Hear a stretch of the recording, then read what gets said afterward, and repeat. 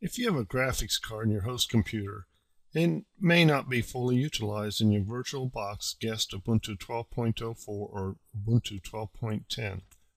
The graphics card uses its GPU or graphical processing unit to improve graphics speed much faster than the CPU or central processing unit of the host machine can.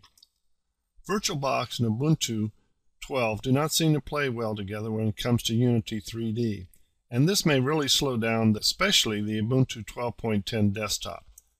This demonstrates about manually installing VirtualBox Guest Additions so that Ubuntu can take full advantage of Unity 3D support from your graphics card. The outcomes for this video are: verify that display acceleration is set to 3D and RAM, random access memory, meets minimum specifications.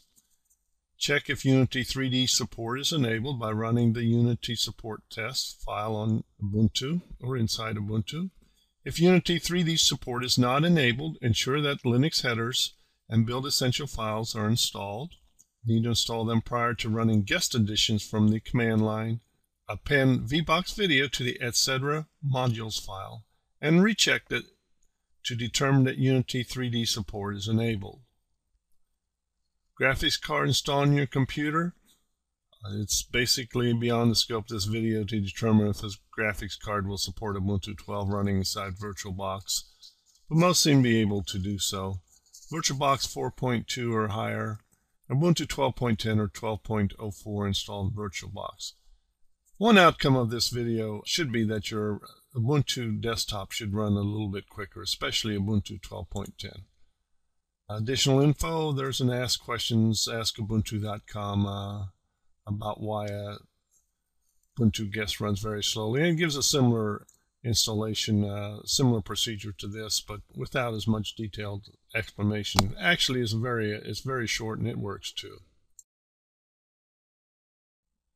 Before starting your manual VirtualBox Guest Additions installation in an Ubuntu desktop, please make sure that your VirtualBox 12.10 desktop has 768 megabytes of memory, which is listed right here or set right here, or your Ubuntu 12.04 desktop has 512 megabytes of memory. In this case, this is an Ubuntu 12.10 desktop and has a minimum amount of memory, which is 768 megabytes. Also make sure that display has 3D acceleration enabled. If you have that's this checked off. If you have important files, you may want to either take a snapshot of the machine as it's running, or right-click here and do a clone of the machine.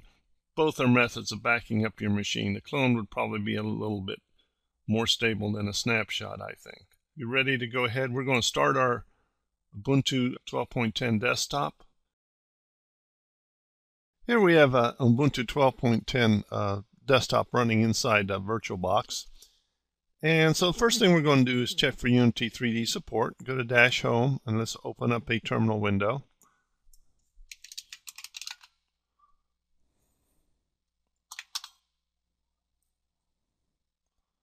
Open up terminal window. What we're going to have to key into, we're going to have to do a test. USR lib NUX Unity _ support _ test -p. And if you know that it says Unity 3D is not supported.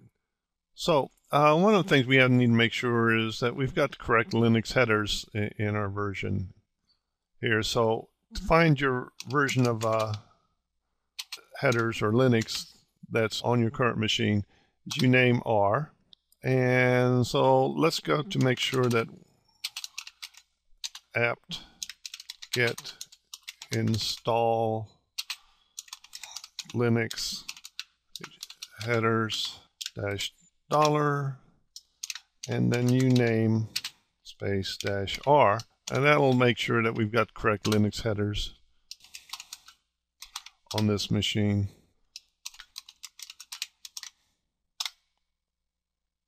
0 upgraded, so they're not there. But we've got some extra headers, so that may cause some problems with the VirtualBox install or VirtualBox Guest Additions install, so we better get rid of them. apt-get auto remove, and we're going to say yes.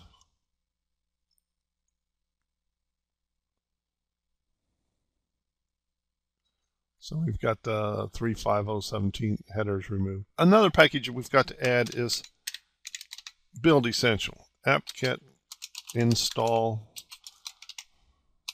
build essential. And essentially this is a meta package that contains all the packages necessary to build software or compile software on your computer. So we'll go ahead and install this. Okay, now I have a permission problem because I did not use sudo.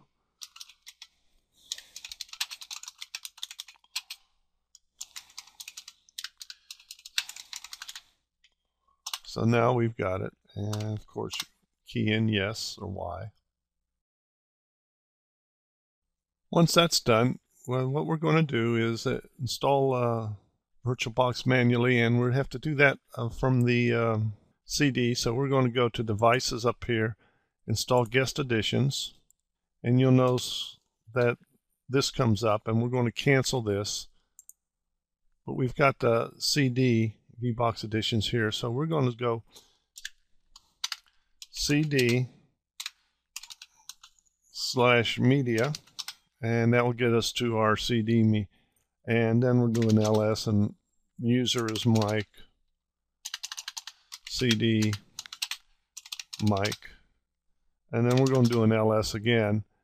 We're going to do a CD, and if you've got more than one, you've got this installed on more than one CD, or you got different CDs in here, you're going to have to type the whole thing in. But all I'm going to do is type in VBox and then the star, and it'll take care of everything for rest for me. And then do an ls again. So now that I'm in VBox Additions, the actual CD, and the program that I need to run is VBox Linux Additions.run. So /VBox Linux Additions.run. Of course, I need to use sudo. I know that. Let's just use an up arrow here and put a sudo in front of it. So there it goes.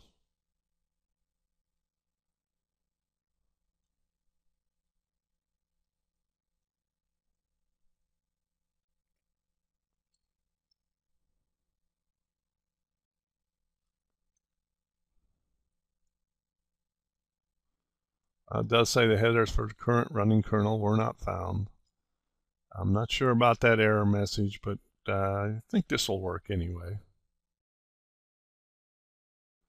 So the next thing that we need to do is we need to go to the etc modules file.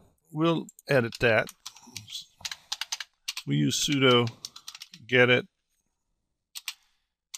etc modules. Here at the end, we're going to add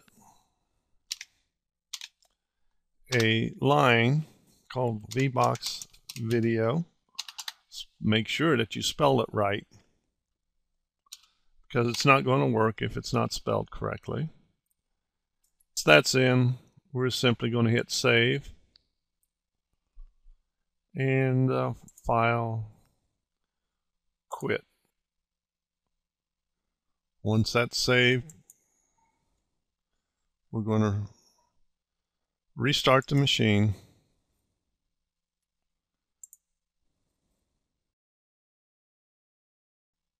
Notice that we've got a little bit bigger screen install, so let's go to terminal, TER, including terminal.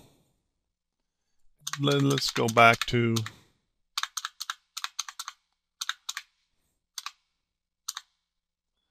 our support test, and this time we find that Unity 3D is supported. We can go ahead and close this. I don't know if you noticed, but it has been working a little bit quicker. Thank you, and hopefully you'll have Unity 3D enabled on your virtual machine.